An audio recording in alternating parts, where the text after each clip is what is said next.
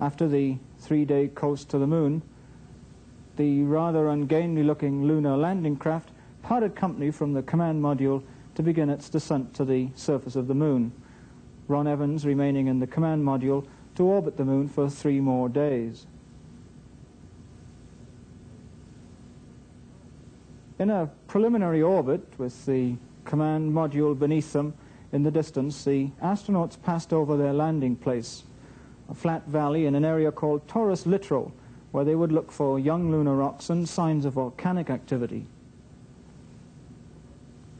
The landing on the valley floor was one of the most accurate of the Apollo program, the dust flying as the astronauts inched toward the surface. Contact. Stop push.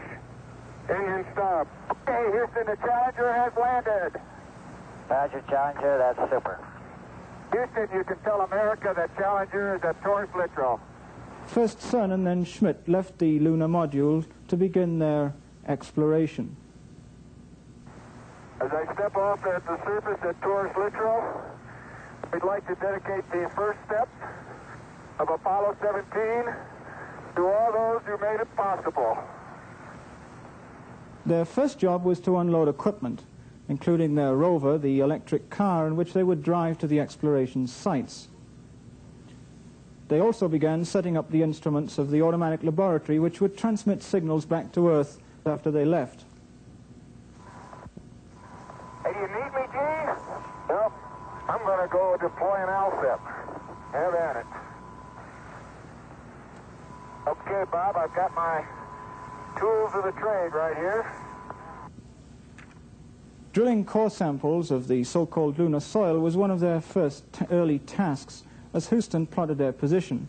Pulling core was not always, however, as easy as they anticipated. Oh, we're out in the ejected blanket of Camelot for sure now. Yeah.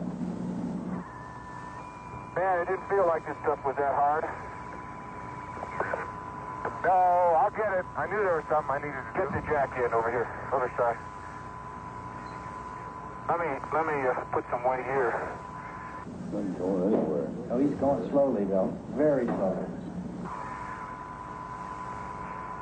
I'm going to get this thing out now that I got it. Boy, Gene, that's what you call getting down into your work.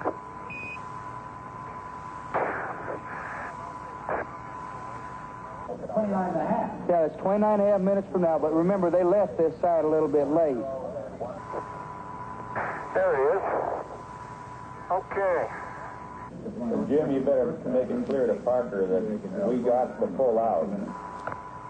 Even as the astronauts were urged on to their next stop, scientists were interpreting the first signals of the experiments which had already been put into action. Well, many parts of the ALSEP are functioning very well. The heat flow experiment is working excellently. It's transmitting back temperature data. The cooling down is still cooling down from the drilling process, and in a few hours they should be starting to get true heat flow information. Let's see if I can't crack the corner and get that contact. See if I can't get it. Look at the boulders out there. Despite being on the moon, Cernan and Schmidt were quite clearly not overawed by being the focus of so much scientific attention. I was strolling on the moon one day in the merry, merry month of December. No, May's the month. May, that's right. May is the year of the month. Oh, what a nice day. Oh, funny, there's not a cloud in the sky, except in the earth. Think that'll stop the dust, that one? The second day of exploration began with repairs to the rear fender of the rover, which had broken the previous day. In Houston, Apollo 16 Commander John Young had worked that night in a pressure suit trying to find a way to repair the damage. Following his instructions, the astronauts made a new fender, formed from a lunar map molded with tape and held in place with clamps from the lunar module telescope. The repair was successful, and the astronauts were no longer bothered by dust as they drove to a series of sampling stations after setting up further experiments in the neighborhood of the lunar module itself.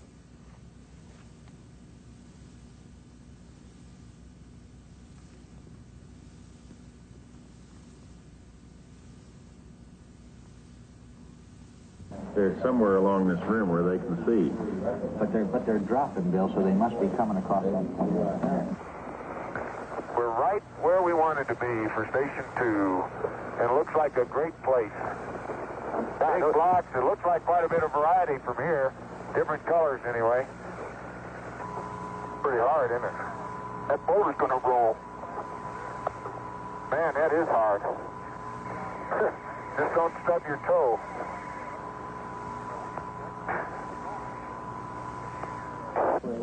The foreground features are somewhat different, simply because they were farther up onto the hill, I think. But otherwise, that's remarkable. Pottery, it's obviously very cohesive because the bottom of the core is not smooth. It's very jaggedy and fragmental-like.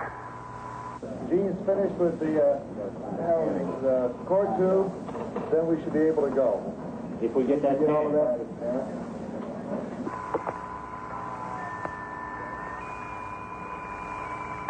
No, dadgummit. Jack Schmidt having a few problems.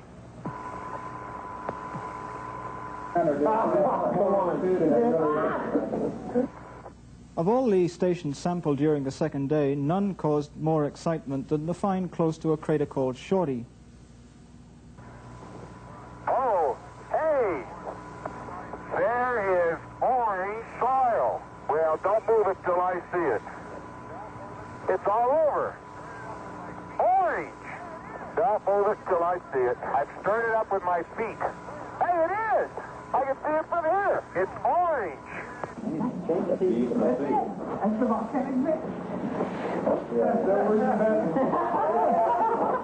Somebody unplugged silver.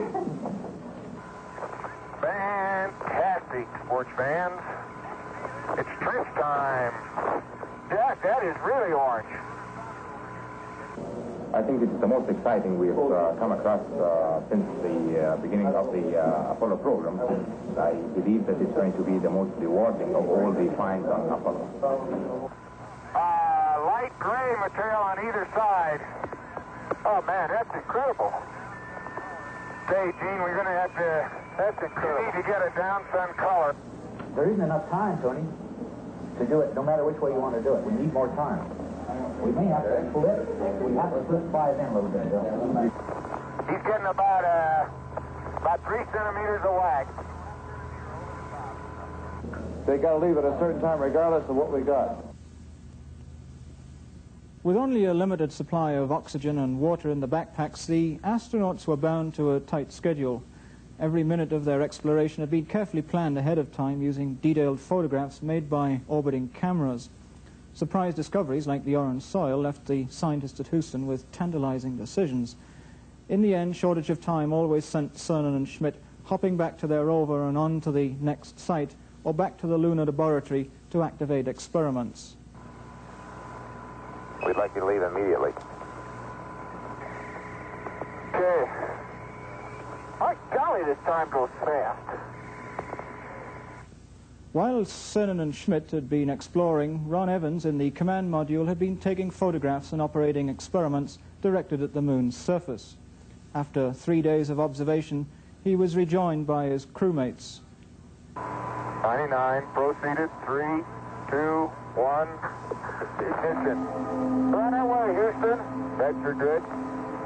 Ag thought. It's over. Their exploration and scientific work behind them, the astronauts once again became pilots as they guided their lunar landing craft into dock with Ron Evans' command module for the flight back to Earth. They left behind an automatic laboratory which would function for years and several explosive packages to be detonated later in order to map discontinuities in the lunar interior. With them, they brought back 250 pounds of samples as well as a mass of recorded data. Their spot-on splashdown was a fitting climax to the Apollo program.